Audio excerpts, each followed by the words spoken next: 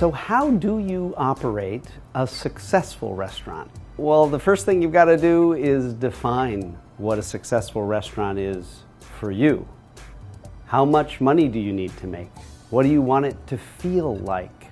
What do you want it to mean for your guests and for your staff? And then once you've decided that, you're going to spend a lot of time having a lot of fun watching what happens and responding.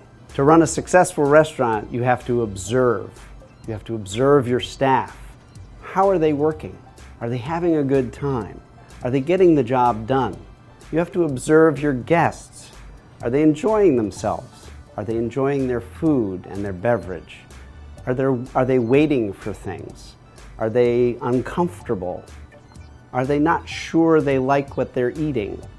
And when you observe those things, you need to act.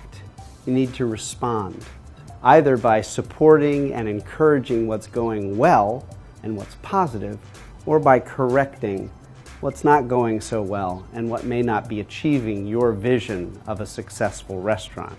And then, of course, you've got to watch the numbers. It is a restaurant and a business, and you need to make a restaurant that people want to go to and that people want to work at and want to have a good time at.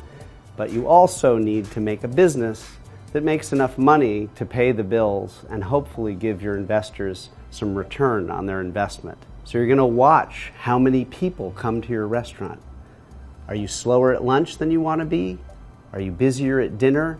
Are there certain days when your business is slow? You need to watch how much each person spends in your restaurant, what's called check average. And you want to watch your profitability. Is your revenue sufficient? Do you need to build revenue? Are you spending too much on food or beverage or labor? Do you need to cut back in some area of expense so that you're making a profit? You've got to watch all those things, have a great time at it, be persistent at it, and enjoy the rewards of it.